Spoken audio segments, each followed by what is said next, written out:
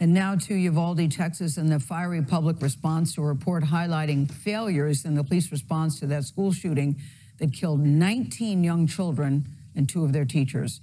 People filled the room at last night's school district meeting demanding that officials explain those mistakes and take responsibility. Good luck asking for a fucking a cop or a representative of the police to take responsible for anything. That's not going to happen. But good luck. I mean, try. Luciano is in Uvalde, where she attended that meeting. Leila, good morning. I saw conservatives are running laps of victory around now about some 22-year-old stopping a shooter and shouting about how right they are while shoving all this away. Again, they lack object permanence. They have baby brains. So, of course, they're like, oh, we got one. We got one. We got one. Good guy with a gun. Good guy with a gun. We got one. Good guy with a gun, dude. That's it. Fucking avoid the mountain of evidence that, like, having a gun in any sort of situation escalates that situation to increases dramatically the likelihood of gun violence happening. And the millions of other instances where good guys, the goodest of all guys, cops with guns, have failed to do the right thing, failed to apprehend a shooter, and just focus on the one instance. If neither had guns and the 3 people wouldn't die, literally don't need to look past the story. Exactly. One parent say every time we hear something, it re-triggers us. It like opens the pain up all over again. And what they heard yesterday was horrendous. Good morning to you. That's right, Galen. Good morning. For many of those parents I talked to and I heard from, it was the first school board meeting that they attended. They say they had to do it. This community is in shock that School Police Chief Pete Arredondo is still on administrative leave. They want him fired, and they also called for the superintendent to step down. This community is ready for change, and they are angry. You saw the videos. It's out there, and now we all know the truth.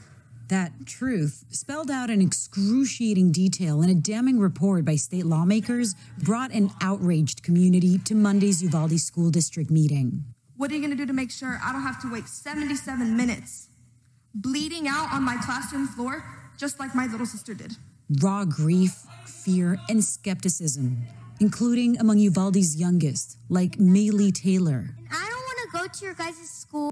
Liberals be like, ISO cops that are between Uvalde cops absolutely doing nothing and Denver cops just absolutely blasting a crowd. I'm going crazy. The system is broken around nose core. I'm the resident liberal here. What? I understand what you're trying to say. If they don't have protection. The superintendent outlined changes the district is making to protect students, from tightening school access points and adding more security cameras to hiring additional police officers. But many said the precautions are too little too late. You hired trash. That's not right. I lost a loved one right here. The state's investigation found that school administrators did not adequately prepare for the risk of an armed intruder, pointing to faulty locks and relaxed security policies. He's saying the libs want cops that are somehow between those 2 levels of inactivity and violence. Yeah.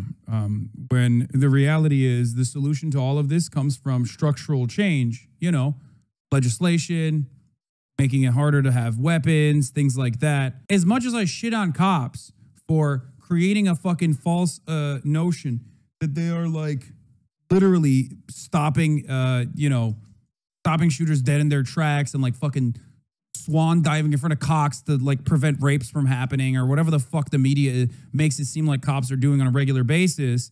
I understand that they're human beings in the end. I mean, barely, but still. And human beings are cowards. They don't want to fucking die. They don't want to die. Make the jobs fucking more manageable and easier by, I don't know, trying to take away some of these fucking guns that are on the streets. It's crazy. But no, we want to act like cops are superhuman and they will always fucking run and put themselves in danger regularly, when that's not the case. It's not the case. Of course that's not the case. It's fucking crazy. That gave the attacker unimpeded access to enter the classrooms. And the only time they actually fucking put themselves in danger, or the narrative that they're constantly putting themselves in fucking danger, is a justification for all of the not so dangerous times when they fucking have a hair trigger and mag dump into like a unarmed black suspect running away. That's to justify that level of brutality. The superintendent, you're top dog, correct? Yes. So you should know what's going on in your schools? Correct. Why don't you? The report also concluded that the gunman likely murdered most of his victims before any responders set foot in the building, and that others may have survived if police hadn't assembled in a hallway waiting to act for an additional 73 minutes. I feel like most of these meetings are pointless. This was the first school board meeting for Jose Flores Sr. and Cynthia Herrera since their 10-year-old Jose Flores was killed. 2 days after the shooting, we spoke with his stepsister, 9-year-old survivor Andrea Herrera. The parents say Andrea's not returning to school until they see significant change. I'm scared that it just might happen again. And is it hard having to see all these officers around? Well, I don't even focus on that. Everybody who was recorded in that video and ran the other way, they all need to be fired. There's no point of having them there. Superintendent Hal Harrell stood by the move to put Arredondo on leave. He said the board will use the findings from the committee investigating the shooting from those legislators to make a final decision. They did not say when that decision will come. Tony.